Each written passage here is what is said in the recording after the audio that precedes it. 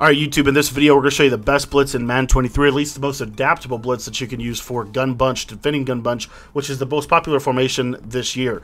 Now if you want to learn the entire big nickel over G defense, make sure you're in our Patreon. It's only $10 to sign up for the Patreon, and that gets you access to all of my Madden 23 offensive and defensive ebooks. We have 9 ebooks in the Patreon right now. All of them are going to be updated this week, which I'm really excited about, and then we're also bringing you guys even more ebooks over the course of the next couple weeks. So a lot of really good stuff over at the Patreon. Today we're going to show you one of the most interesting blitzes that I found all year for if they block a running back out of bunch. I think this is a really simple defense, but at the same time really effective. So pinch blitz is the base setup. Now you could run this blitz and literally not do anything, because ideally you're running this because they're going to block their running back. So you'll see here this blitz just works, and you can get double edge pressure pretty easy. Okay. Now, we've shown that tip before, but what we haven't shown is this more adjusted version of this blitz where basically we do this. So if they're consistently blocking a running back, we're going to man the running back up with the defensive tackle that is on the running back side.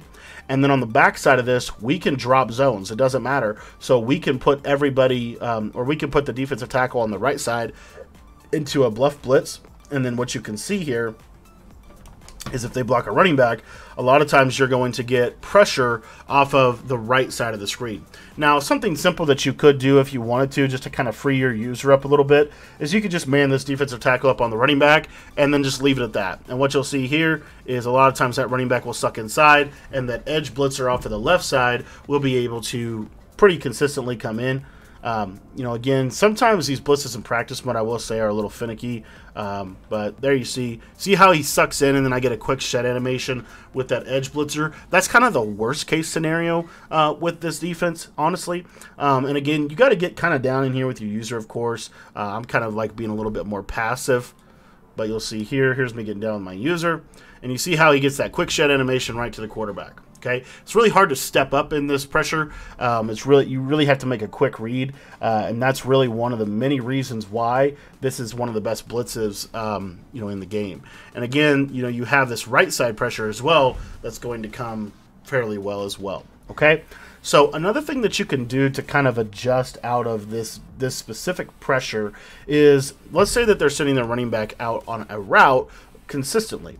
You might want to do something like this, where we're going to blitz this. We're going to use this guy now. We're going to have the running back manned up, and then we're just going to take that nickel corner and man him up on the tight end. And you see how we can start to adjust out of this, right? So we could drop a lot of zones over here now, and we could push really nice edge pressure off the left. You see that was a 3-man pressure off of the left side, and we're able to drop zones in behind it. So you can kind of honestly, like, you know, do this a lot. Like, let's say you want to do, let's say we want to do something like this, and we want to have, you know, again, they're going to block their running back, right?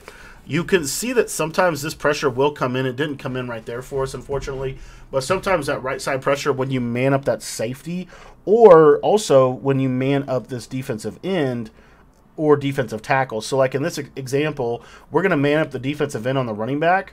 And then from here, excuse me, we can drop this guy maybe in a zone and kind of adapt this blitz to our opponent. Now, the reason I'm saying over and over again, adapt the blitz to what they're doing, this is the base structure of a defense. It's a cover 0 blitz, which is really meta this year. It's really one of the better ways to play.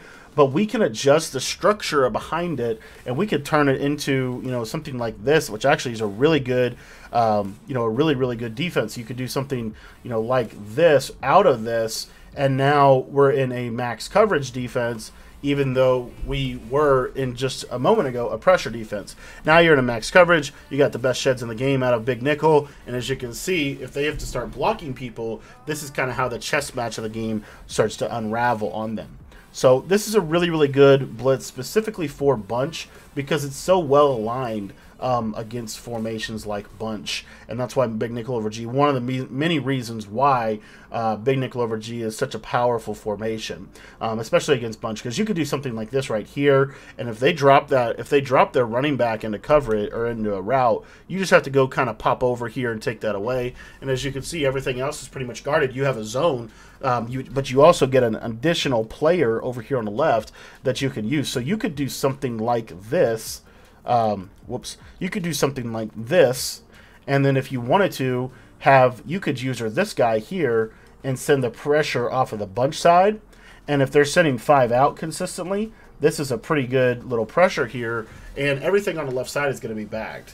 So the bottom line is pinch blitz is probably the best blitz in the game because it combines the double edge pressure from the nickel or the slot corners with really good D-line animations. And then you can pair that with, you know, something like this if they block a running back, and you see that this 5-man pressure is really consistent.